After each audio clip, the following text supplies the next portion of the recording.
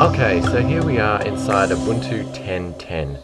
Now, the idea behind this series of videos is to give new users to Ubuntu an idea of what applications to use, how to get work done, how to have fun, how to just do everyday tasks that you use your computer for, the best ways to do those things inside Ubuntu. Now, I'm not going to go through the installation because there are bucket loads of videos out there which are perfect for the installation how-tos and dual booting and all that fun stuff. But for right now, I'm going to assume that you have just installed Ubuntu 10.10, that you've downloaded from the website, burned to a disk, installed it, either as a dual boot or by itself. And so here we are, sitting inside a freshly installed Ubuntu. There is nothing installed on here, well, except for the screen capture program I'm recording it with. So I'm going to walk you through steps that are essential to getting your system going, such as all the codecs you need and how to set up mirrors properly, how to get the right sort of programs, and how to just get started. As this series progresses, I'm going to build on the operating system that I've got installed here. So every time that we come back to do another video, we'll get a little bit more advanced, a little bit bigger, a little bit more capable, until hopefully by the end of this series we'll have a fully functional desktop ready for everyday use. So the first thing that you want to do when you've installed Ubuntu is you're going to want to set up the mirrors. Now, what do I mean by the mirrors? Mirrors are basically the download servers that you're going to pull your updates from. Now, the way you download extra software and programs is through the Ubuntu Software Center. And here we are. Now, in order to adjust the mirrors, which are the download servers that you're pulling the software from, you need to go into Edit Software Sources. Now it'll ask for your root password, which is the password for your account, and then it'll go, by default, it'll say download from the main server. Now you want to change this, you go Other, and then you look for your country, and then you look for a mirror that you know is going to suit you. So generally speaking, they will show internet service providers who have mirrors with the Ubuntu operating system. There are quite a few, and you can also say select best server, which performs a test to find the best mirror. Now for me, I'm in Australia, and the best mirror for me is this one here, which is the Internode. So you choose that server, and then you hit close, and now the Ubuntu Software Center will then refresh, and it's all finished, and now we're good to install software. Okay, now the next thing you're going to want to do is run the Update Manager. Now the Update Manager can be accessed from System, Administration, Update Manager. And here it'll give you a list of all the updates that you need to install. Now this is off a fresh Ubuntu install, so as you can see there are quite a few here that need updating. So you need to click install those updates and you'll be well and good. Once you've installed those updates and you've rebooted, then we're good to go and install restricted extras. Basically enables you to play back every single bit of audio and video on the planet. Now, best way to do this is go restricted extras package, which is in the Ubuntu Software Center.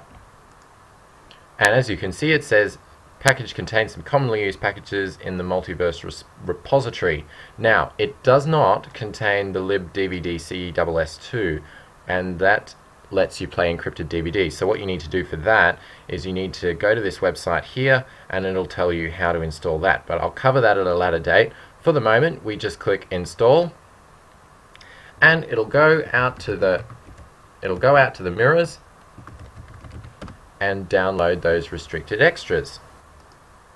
So while that's downloading, as you can see, we're up to 16 megs or so here. Now this is going to vary depending on how fast your internet connection you have. Let's just talk about the interface really quickly, just introduce some key elements of the Ubuntu interface. So along the top here we have our main status bar. Now here we can lock screen, we can log out, suspend, shut down. Suspend is equivalent to sleep. Hibernate means that it saves your session to the hard drive, so then when you boot it up, it boots back up with all the applications you had running Suspend saves your session to RAM, so it's a much quicker to come out. Generally speaking, if you're on a laptop, when you shut the lid, it'll suspend, open it back up, it'll wake up again. And lock screen does exactly what it says. Now, this thing up here is called the Me menu. Now, basically what you do is you set up your accounts with your chat provider, whoever that may be, like Windows Live or Jabber or any of those. And you can also set up your broadcast accounts, which are accounts like Facebook, Twitter, Identica. Once you put your login details in there, it syncs to those different services so that you can make updates from your menu, which is very handy. Also, we have our time and date with also a calendar. Now, another thing you're going to want to do here is go into locations and click edit. Now what this will do is it'll give you a locations dialog, and you can click add and then add a location name. So you just punch in a city name and search for it, and it'll bring up the time zone and everything, so that when you've got it synced, it'll show the correct time, date, zone, etc. And eventually it'll pop up with some weather information as well, which is also very handy. Now here we have the indicator. Now this is the indicator applet, which basically gives you shortcuts to set up your chat sessions, set up your email, set up your broadcast accounts, similar to what this menu does here. The sound menu, that's your volume control and sound preferences. This also integrates with the music player, which is Rhythmbox, and we will get to that at a later video. And we've also got the network manager. Now the network manager manages all sorts of different connections, wireless, 3G modems, broadband, ADSL, you name it, it'll do it. Create new wireless network, connect to hidden wireless networks, it'll do pretty much anything you ask it. Now we also have Firefox, which is the default web browser, and we have the applications menu. Now this menu is very easy to understand. It's basically, you've got your applications and you've got lists by different categories.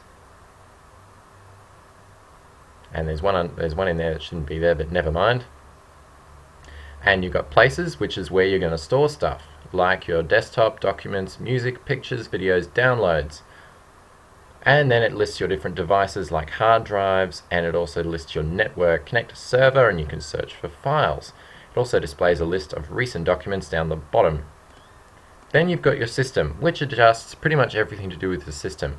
Preferences will adjust everything to do with your particular user and the way that you like to have your computer run. Administration is going to deal with everything to do with the way your system runs, the operating system as a whole. As you can see, we've got drivers, computer janitor, disk utility. This is more nerdy stuff that, generally speaking, you're not going to use, except for maybe the update manager and maybe a few other tools. So that should be fairly easy to understand. Then also, if you need help, they've got help and support, which brings up the Ubuntu help browser. It basically goes through all the things that I'm going through now. So welcome to Ubuntu, getting around the desktop, applications for different tasks, connecting to the internet, adding applications, playing music and videos. So if you need information after watching this video, then just have a look under System, Help and Support, and that'll give you all you need to know and basically all I'm telling you here. Then along the bottom here we have our trash can, we have our workspaces, which virtual workspaces are a big bonus. I'm going to cover them in a later video, but basically they allow you to have multiple desktops open with multiple windows. So you can have one for your games, one for your office applications, one for your web browsing, etc. Big productivity booster. Then we have the taskbar, which is just like a Windows XP taskbar. It just lists the windows that you've got open. And then the show the desktop button, which again, you have your windows open and all you need to do is hit that button and they all minimize. So very helpful. You can also customize the look and feel of Ubuntu by simply right-clicking the desktop and saying change desktop background. Now yes, this does let you change the desktop background, but it also lets you configure many other aspects of the system as well. You can change your different wallpapers and you can change the themes. Now this is where Linux gets fun. You can install different themes that make your operating system look completely different from what it does now. It can look like another operating system. It can even look like a completely new design that all sorts of people come up with. They generally post them on the internet and you can search around for them, and it's a lot of fun. So by default it comes with the ambience theme, which is the theme that the Ubuntu dev team have created. It also comes with Radiance and a bunch of other ones like New Wave, Dust Sand, Dust, and the Clear Looks is the basic GNOME theme. I don't recommend using that one unless you want your computer to look like Windows 2000. Okay, we've also got different backgrounds, which I'm going to leave as the default. We've got different fonts, and you can configure all the different fonts that your system uses, and visual effects. And again, this is where a lot of people have a lot of fun. If you have a 3D capable graphics card, automatically you'll be on the normal 3D effects profile. If you have not got a graphics card, if you have not got a 3D accelerated graphics card, you'll be on none. But I'm going to cover that later on how to fix that and how to get that going if it's not working for you out of the box. Now it's also going to come up with the TTF MS Core Fonts Installer. Now you're probably going, what in the world is this? Basically, it's a pull-in installer which pulls in all those Microsoft fonts that people use in Word documents. So this makes it a lot easier to read documents on Ubuntu that were created in Microsoft Word. So all you have to do is accept the end user license agreement and click forward, and it'll pull in those fonts. As you can see, the Ubuntu Restricted Extras package is almost finished. It's just applying the changes. And this is one of the great things about Ubuntu, is its easy package management, which again I'm going to discuss in depth in another video. And there we are, the Ubuntu Restricted Extras package is installed. So now we have a fully functional desktop which can play MP3s, it can play DivXs, it can play AVIs, WMVs, any video or audio file you throw at it. And of course Flash is installed now, so you can watch YouTube videos and surf the web and all sorts of other different stuff. Very handy indeed. So now that we have a fully functional Ubuntu install, in the next video we're going to customize it and we're going to tweak it a bit to get it working the way we want it to, and we're also going to start looking at some of the pre-installed applications and how to use them.